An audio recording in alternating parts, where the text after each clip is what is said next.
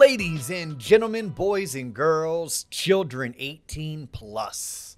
You are tuned in to Lone Officer Podcast with me, Dustin Owen, and my main man, JC. John Coleman. Dio, what is popping? Bro, I am fired up. I know why. Fired up. This weekend was a great weekend. This past weekend. What'd you do this weekend? That was so amazing. On the inside, I was a whole lot hectic and a little bit worried because I was teaching my 15-year-old how to drive this weekend. Took her up to the local mall, because nobody goes to malls anymore. Let me guess. You took her to the Macy's side of the Oviedo Mall. The Macy's side of the Oviedo Mall, which for y'all that don't know, the Oviedo Mall, it's northeast Orlando. It's an old Seminole shitty County. mall, the best ones that exist. Decrepit, no stores open, tile floors, but they have a China walk in the food court. That they do, and they really have a really good movie theater as well. That we visit the movie theater 4 times a year. Sticky floors. But yeah, so I had my daughter up there on Saturday. I had her up there on Sunday. The good news is I survived. She survived. Which car did she drive? Yours? Both mine and my wife's. Wow. Which one did she like better? She likes my wife's because it's a little bit smaller than mine. Donuts? No, we weren't doing donuts, but she definitely hit some curbs. Nuh-uh. Are you serious? Yeah. It's the quick right with a quick right. Like if you're trying to go around an island in a parking area. She does the first right easily, but then she keeps the wheel turned. So then we cut the next right really hard instead of like make the first right, straighten out the wheel, make the second right. Mm-hmm. Parking, still disastrous. But hey, it was day 1 and day 2, all good. She's going to be a fantastic driver. It doesn't matter. You can tell her to type in that AI program you blabbered out last episode, and I'm sure it'll tell her how to drive or some shit. Yes, right? Have you checked it out yet? No, I'm not going to either. Okay. Well, you I'm probably not even. should. I'm not going to even plug it on here. That's I refuse literally to like say someone saying, "I won't get Netflix. I'm going to the Blockbuster to get me a VHS." Old school. You know what? I wish they still had them around. I bet you do. But you know what? In about 3 years, when you want an answer to anything, right? It's going to be like, "Hey Siri," and then Siri's going to go. If I want to answer for anything, you know who I ask? My wife.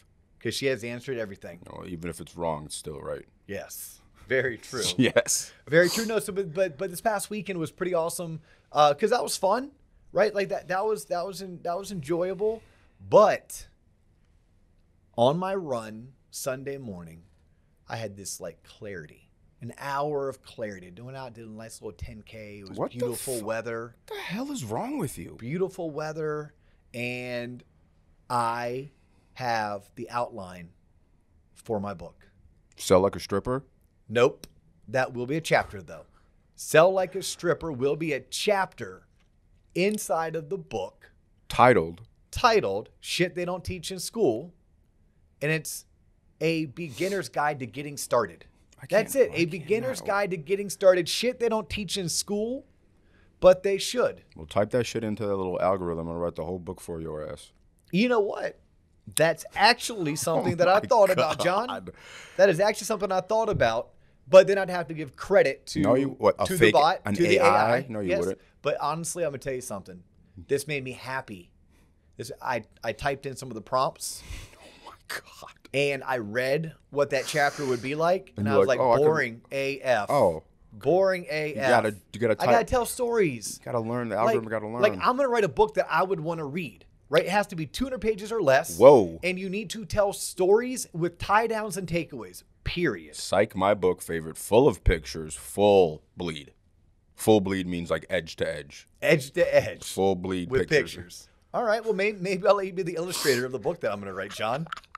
Yeah. Yeah, very cool. But no, so I'm going to put it out there in the universe. Okay. I'm going to get this thing completed by the end of the year. Whoa, come on, man. Look, James Clear, who I would love to get to write the foreword of this book. Wow. How cool would that be? And then maybe like Chris Voss, right? Because I actually invoked some of Chris's teachings when I was with my daughter and she was driving, in order for her not to know that I was freaked out and for me not to further freak her out because she was freaked out. She's just turned 15, just started driving.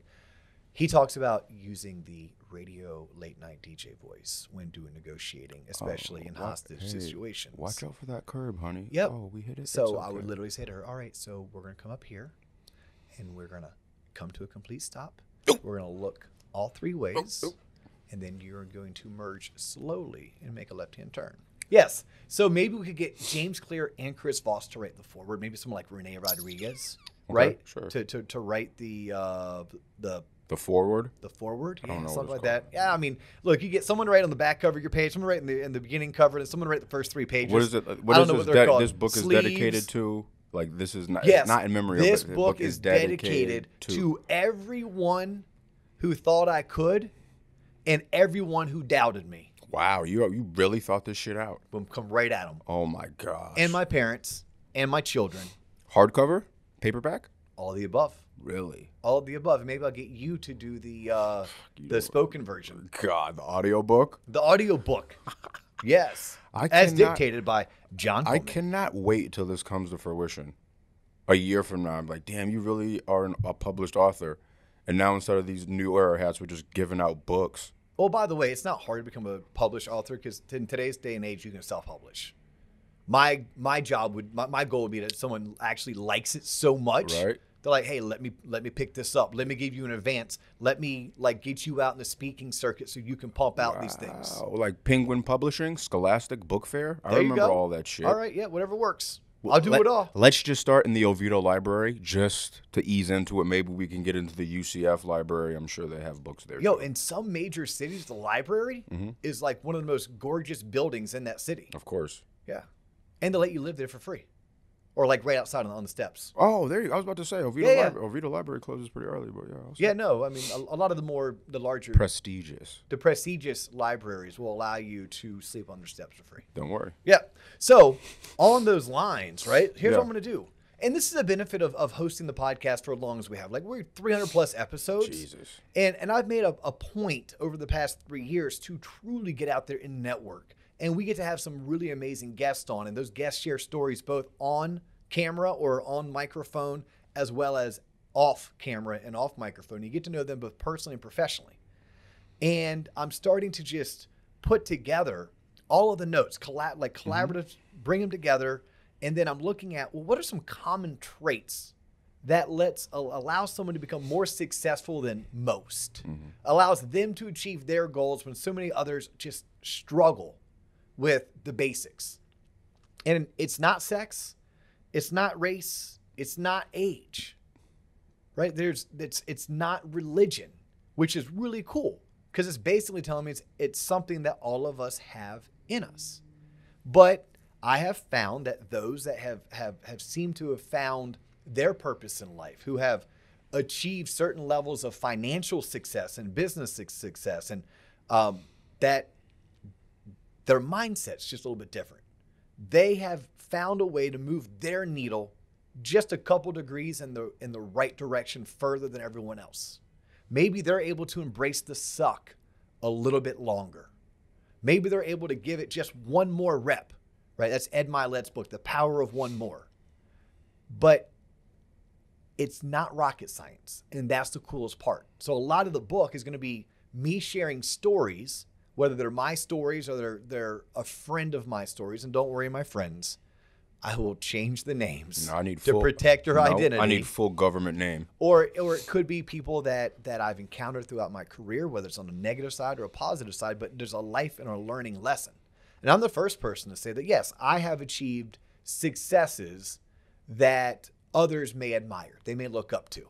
And I will tell them, but I have also experienced failures beyond your wildest imaginations. The only thing that I've done differently is I have picked myself up after every failure, and I had the positive mindset that the next time is going to be better because I learned something from this, or I was willing to take that risk. I was willing to push that envelope because in most times, I'm going to write this in the book, but I'm not going to talk about it too much today. I start every decision with my worst case scenario. What's the worst thing that could happen? Then I get comfortable with that. I'm going to take my son skydiving for his 18th birthday.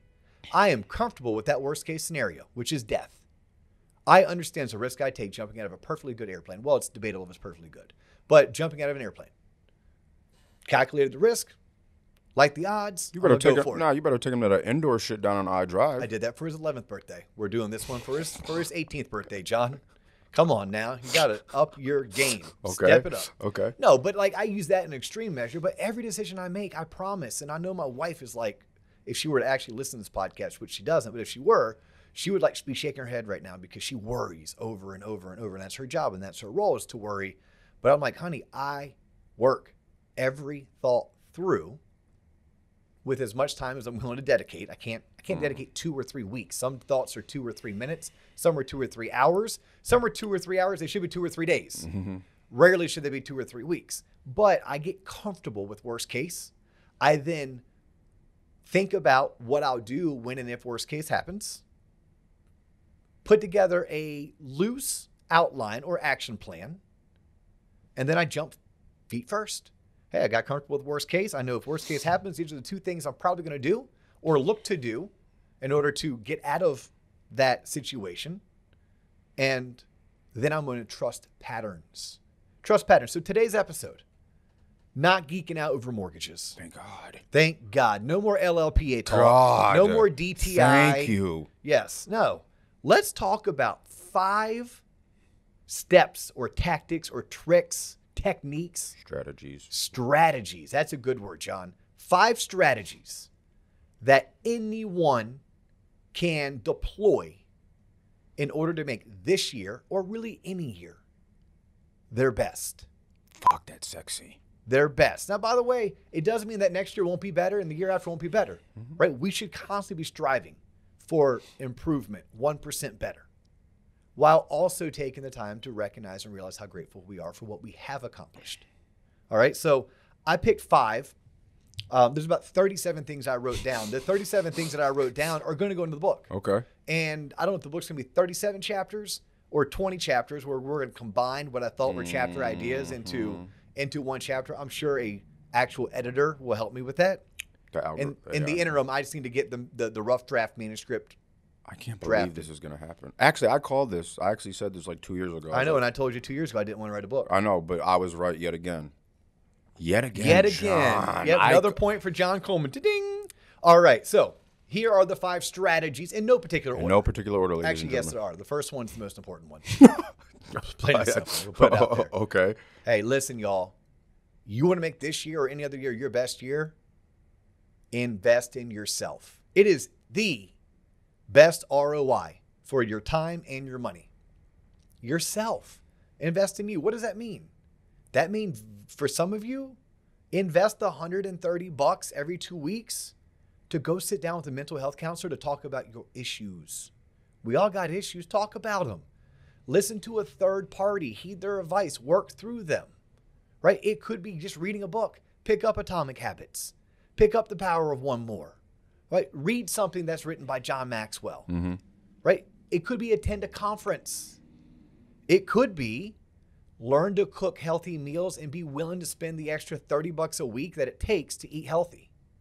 Because your body is a brain, it's a soul, and it's also the physical aspect. And they all 3 need to be, for the most part, in balance. Meaning, am I eating healthy?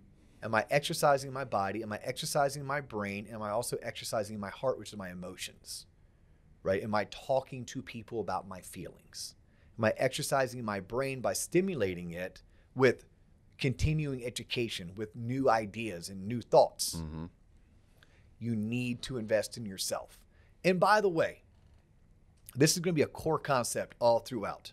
And I'm swiping and adapting this from Mike Smalley, my business partner, who also, I'm sure, swiped and adapted from someone else. I don't know where it originates, but for some of y'all, it originates right here on TLOP. All right, word. Perfection is the enemy of done. Think about that. Perfection is the enemy of done. Quit trying to wait for it to be perfect. Just go do it. Don't try to find the best book to read first. I need to find the best mental health counselor.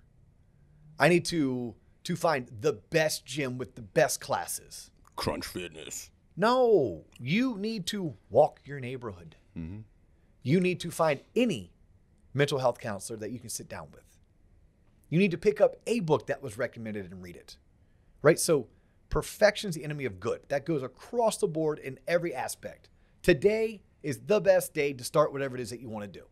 You want to quit smoking? Today's a great day. I don't care if you had 3 cigarettes already. I don't care if you have a half a pack unsmoked. Today's a great day. Today is the best day. So investing in yourself offers the best ROI. All right. And by the way, this is me as a practitioner, but also me as a podcast host, where we have the opportunity and the ability to interview. I'm talking like CEOs and presidents of companies and fintech entrepreneurs and top producers, mortgage millionaires, like the best of the best. These are things that either I have learned from others and implemented into my life, or I've learned from others by being a witness to their success, asking the right questions and taking notes. All right. The second thing I have written down, be dumb enough not to quit. You're dumb because you, what? Yeah, be dumb enough not to quit.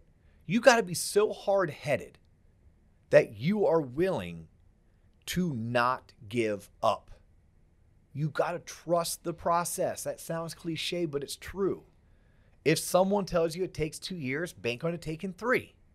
Not, oh, I'm special. I'll get it done in 9 months. I hope you do. Word. But no. Be dumb enough not to quit. You got to stick with it. And then understand, like, you can't do it all at once. But imagine this. And we talk about me doing the Ironman recently or training for triathlons. I didn't wake up to do that. Right? I didn't just wake up and say, yep, I'm going to go do this. I'm not saying people can't if they're in really good shape. But I'm saying it took me 3 years to get myself in a situation where I was ready for it. I didn't wake up and say, yep, I'm good enough to write a book. Like, what did it take? You said I was going to write a book 2 years ago. I said, no, I'm not ready. Yeah. So it took me, A, being ready, but B, it took an extra 200 episodes. Yeah. That many more interviews. That many more speaking engagements. Right? It took me writing for publications, whether it's the Originator's Guide, which we have an article dropping in next month's episode or next month's magazine, or for Housing Wire, for me to gain the confidence. I'm like, you know what? I think I can do this. Right. Now I'm going to have to write it down, put it out in the universe, and stick to it. Because now I have to write basically what's going to end up being darn near 3 to 5 pages a week would allow me to have this book completed by the end of the year. Okay. So dumb enough not to quit. I'm not going to write a book in 1 week or 1 month. I'm going to write it over 10 months, 11 months, right? That's just consistency. When I launched my real estate investment company, we are going into year 3. No, this is year 3. This should be our breakout year. And if it's not, guess what? Next year will be our breakout year. But it's 3 years of us getting up every single day, putting one foot in front of the other and accepting that we're working really hard and making very little money. Sure, we've had our big pops, 70 grand here and 100 grand there. But we've also gone months where we didn't acquire property or we didn't disposition property. When I launched my career as a mortgage loan originator, same exact thing. It took me 2 years before I was making serious money. Ian McDonald, who's one of the best of the best of the best in our industry as a mortgage loan originator, he was on the show recently. He said 3 years. I mean, I look at what we're doing right now. This is year 3 for us, getting ready to start. Next month starts year 3. Yep. Right? Or no, caps off year 3, begins year 4. What? We finally found our voice. Math right? Is that math right? No, we started in 2020, 2020 to 2021, 21 to 22, 22 to 23. Yeah.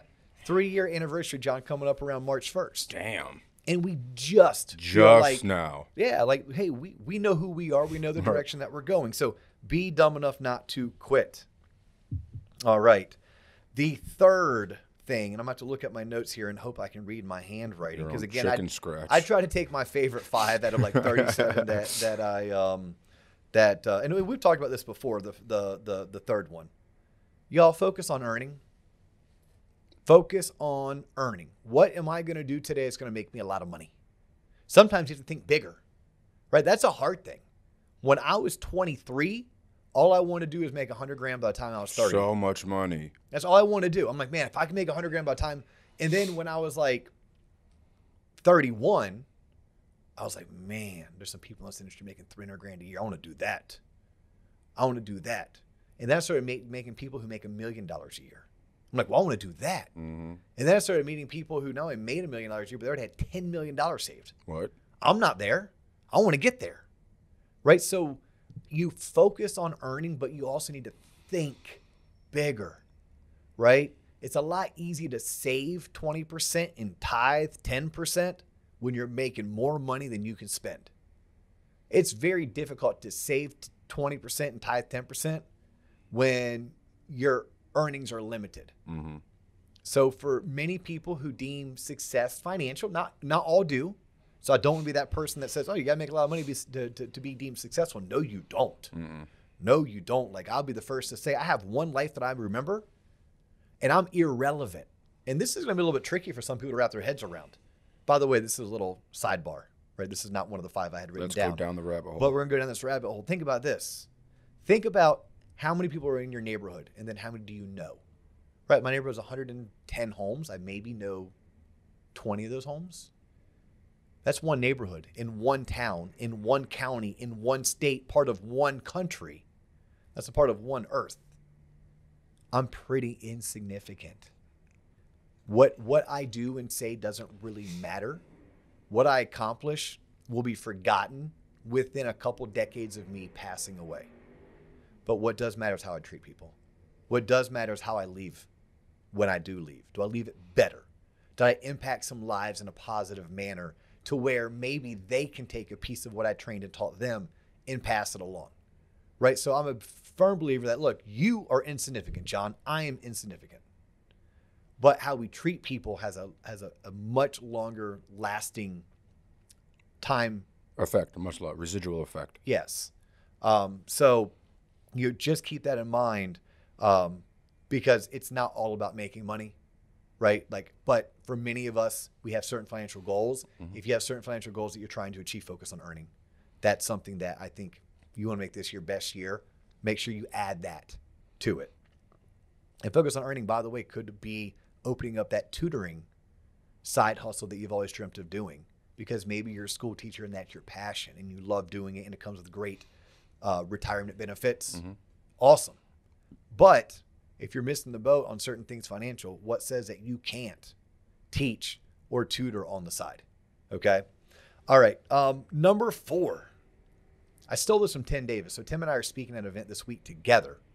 So I'm going to see him again. He's flying in from Nashville. And I'm sure, again, Tim stole it from someone else.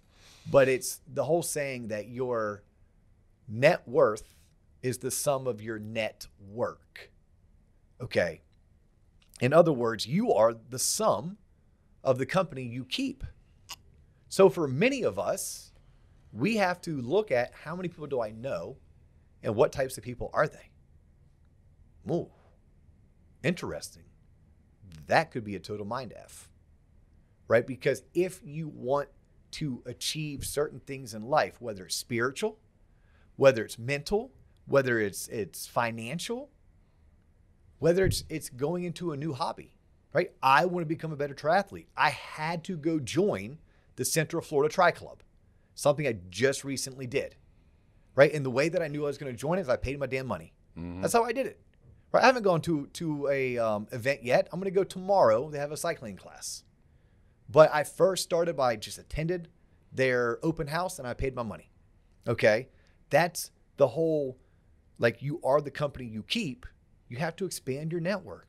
You need to be around who you want to become. And we don't focus on that. We get very comfortable with the people that we know already. We get very comfortable doing the things that we already do with the people we already know. Well, nothing changes if nothing changes. So if you want to change, if you want this year to be better than last year, something has to change. That change may very well be your network, who you're hanging out with. There may be some people that limit your beliefs. They may be dragging you down. You may love them. Like, love them with all of your heart. Doesn't mean you need to spend as much time with them. Cut them off. Maybe not cut them off, but maybe have that conversation with them. Yeah. Like, I find, especially for entrepreneurs and people that are 100% commission sales, sometimes the people who love you the most are your biggest detractors. They're the people that are like, oh, John, you sure you should be doing that? I don't know if you John, should do that. Yeah, I'm just looking out for you, bud. I love you. I'm looking out for you. You're going to get hurt. That seems dangerous. Hey, you know what? Here's a muzzle. Here's a ball gag. Put it Shut on. up. And I'm gonna put in my earbuds, and I'm gonna crank up some Too Short, and I'm gonna drown you out because I got laser focus. I know the direction I'm going, and I'm ready to embrace the suck because I'm dumb enough not to quit. And I'm investing in myself all along the way, and I'm gonna surround myself with the types of people that I want to be more like. I see what you did there. I spit on you is what I just did. If you're watching on YouTube. It almost did. You like one of those soccer coaches during the intramurals that got really into it. At least I didn't get up in your face. God, I know that was the last game I showed up to. And then, hey, the fifth thing. Follow patterns. Follow patterns. Do you know why we talk about Bill Gates and Jeff Bezos? Do you know why we talk about Elon Musk? Because they're billionaires and super weird. Super weird's a good word. Billionaire's a fact. They're outliers. They're outliers. That's why we talk about them. Do you know why we talk about Muggsy Bogues? Because he's short. Yeah, one of the only and most successful 5'3" NBA basketball players. I'll cross his ass up. Yeah, we talk about him so much because he's an outlier, right? Follow the patterns. If you want to be as successful or give yourself the highest level of success in the NBA, you should probably be between 6'7" and 6'9" and freakishly athletic. If you want to play professional football, there's a couple things that you should probably be depending on the position. Meaning, if you're not over 6'3", you're probably not playing offensive line. Period. End of story. If there is one in the NFL who is under 6'3", we talk about him because he's an outlier. Okay, so Bill Gates, Elon Musk. Who else out there on there? Steve Jobs, Jeff Bezos. Sure, yeah. Freaking outliers. For most of us, we need to be ordinary. We need to be boring. We need to follow the patterns. What are people who have achieved the level of success that you're trying to achieve doing? How did they get there? Where did they come from? Where are they going? What books are they reading? What groups are they a part of? What conferences are they attending? What coaching companies do they pay? And that's what you want to do. Follow the patterns, right? Quit trying to reinvent the wheel. Quit trying to be an outlier. Statistically, the odds are forever against you. Why do I lose my asset craps, John? Because you're a shitty gambler? Yeah, because I play all of the corny. Corn-hi-yo. All of the corny bets. I don't want to be boring on a craps table. So I am okay being a loser. I am okay leaving more broke than I showed up. It was a good time, though. Because it was a good time. Yes, I understand that's my entertainment, not my career, not my livelihood, and not my life. Right? But for most of us, we need to follow the patterns. And that's 5. I'm going to write a whole entire book of this, John. I can see it in your eyes. I wish I could do a, talk to text the whole damn book. You can. There's services out there that will write the book with you, a.k.a. you just sit there and just talk, and it'll write it for you. All right, if y'all know of someone like that who's really good, proven, and successful, I'm going to follow the patterns, by the way. I'm going to follow the patterns. I'm going to want references. But yes, I would love. Someone in the comments, tag R.L. Stein if he's still around, because. Do you know R.L.? Stein? I know his books. Do you know what books he wrote? Nope, I have no idea. Are you serious? No. You're not a child of the 90s, Dustin.